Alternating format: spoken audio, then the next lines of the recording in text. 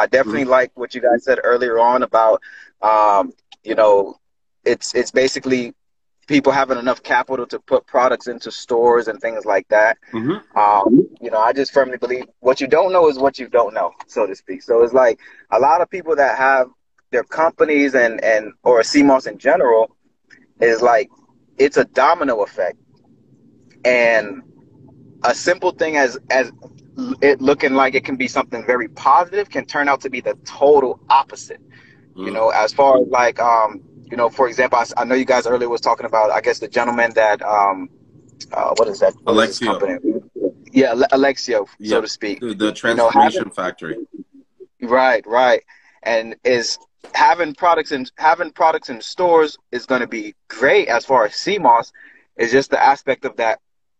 The CMOS, if it's a CMOS gel, the gel is not gonna be the same gel as we would sell online, because you're not going to be able to get that gel to be as natural as it needs to be without adding additives and preservatives. And then it wouldn't be, so to speak, the CMOS gel that people are selling. You know, I know there's a lot of companies that don't sell CMOS gel. They only stick with dried. So kind of like a do-it-yourself project for a lot of people in the commercial industry.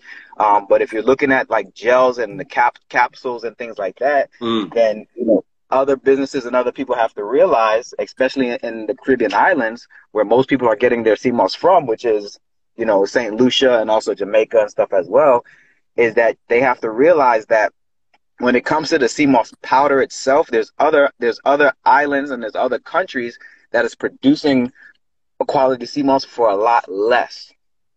And these are, when you have investments and you're trying to produce product into the market, you're not going to go and paying X amount of money for, you know, CMOS powder from these farmers that are converting their stuff, or people from over here that's converting their stuff at a certain rate. You know, especially if you're trying to put your product in stores.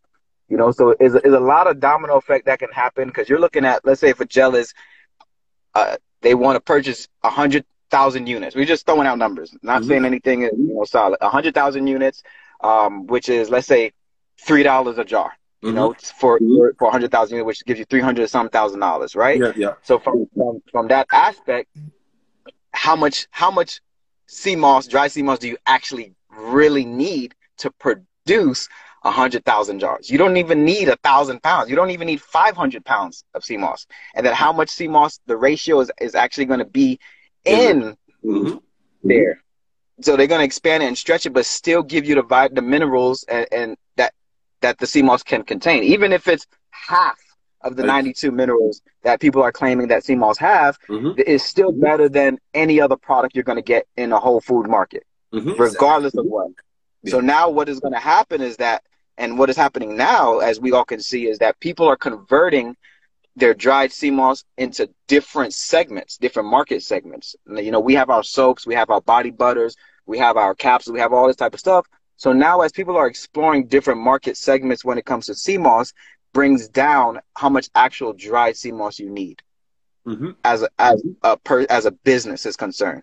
So that is where the marketing for CMOS has to be in a way where we, as quote unquote controllers of the industry, or you guys, whoever think that top dog, so to speak, those people are the controllers of the industry.